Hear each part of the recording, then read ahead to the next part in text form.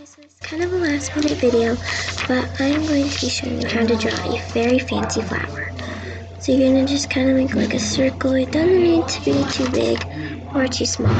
And then you're just going to kind of do like that. You could do that, and then do it again. Okay?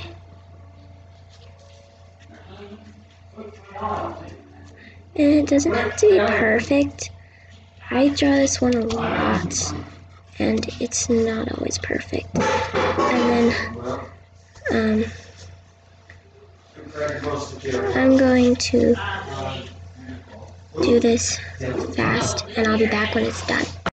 Okay, and here it is. I know this is only like a minute video, but I don't have very much time, and so yeah, I hope you guys like this, and bye!